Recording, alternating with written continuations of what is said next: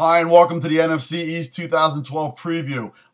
This is the start of the NFC. If you noticed, I've done all my AFC ones. You probably checked them out, and I know about the numbers. Somebody did. Anyway, let's get started with the basement here, and clearly it's going to be the Redskins as a rebuilding project here. I see RG3 having hopefully a really good year. He looks good so far in preseason, not really statistically, but you can see the mechanics are there, the arm strength. Again, it's preseason, and you never know what's going to happen, especially when Shanahan is in charge of the offense. Evan Royster could be their starting guy, should be their starting guy, but are they going to have him run for a couple weeks, and then you're going to see Halou when he's healthy back in there? And then the next guy, it's just a rotation where you can never get consistency. Santana Moss aging, and the offense here, even with Cooley coming back this year, isn't going to be really dependent. It's a lot of pressure on RG3 to perform, and it may be too much. We don't know. We saw Cam Newton, a great year he had last year. They were 6-10. That's where I got the Redskins this year at 6-10. Next on the list, not too far above at 7-9, maybe 8-8, the Cowboys. And I hate to say it because you always have potential at the Cowboys to be that team, and you always think that this is going to be their year. And Jerry Jones had a giant Lombardi trophy at their pep rally this year. But DeMarco Murray, we have only seen small samples from him. Is he an every down back? I don't know. He's gotten hurt. Felix Jones is still there. You don't know what he's going to do, how they're going to use him. They're primarily a pass-first team with Romo. However, who they're going to pass to, Witten, his safety blanket is hurt. He's got a lacerated spleen from the Raider game in preseason.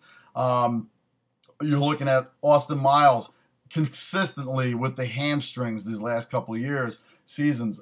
It's just, you know, is he good? Does he come in? Does he play a good game? Then the next game he disappears. Des Bryant, I mean, alcohol, DWIs, drugs, beating up his mom. I mean, where does it stop? Where does it end? He is the black athletic Lindsay Lohan of the NFL. Get this guy involved somehow. Get him focused on, and this could be, you know, his big year, and it could be the bailout that Romo's going to need, because I just, and as good as their defense is, it can't be that good when it's on the field constantly. And I just see this team, I don't know, they don't have a direction. Moving right along, let's get into the Eagles. The Eagles are my next team. I have them coming in at 10-6, possibly with a tie with the Giants, and I'll tell you about that in another couple minutes. But the Eagles, I see them, it's their division to really lose this year. This is their shot. Vic's got to stay healthy. So far by the preseason, it doesn't look like that's going to happen. I mean, already ribs, the finger on the back of his offensive lineman's helmet. Shady McCoy has to be the big offensive weapon here, and it really hinges through him.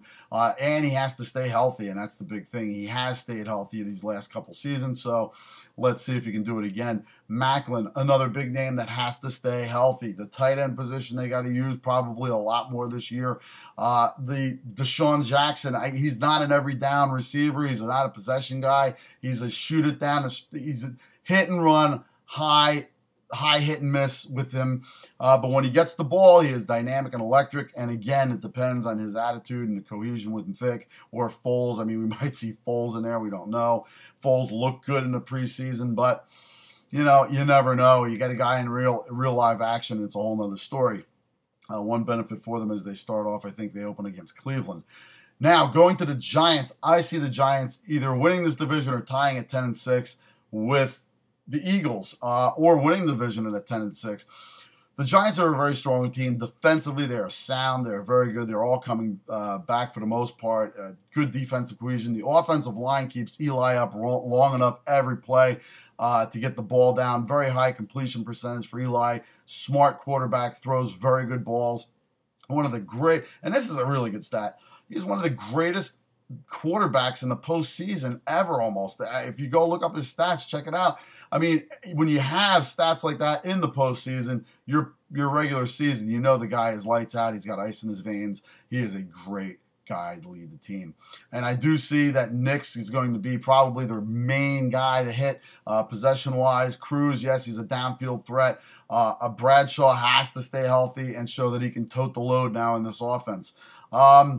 Check it out. I'm going to have the NFC West for you coming up right away, too. So check out for that. And as always, until next time when we speak, you take it easy.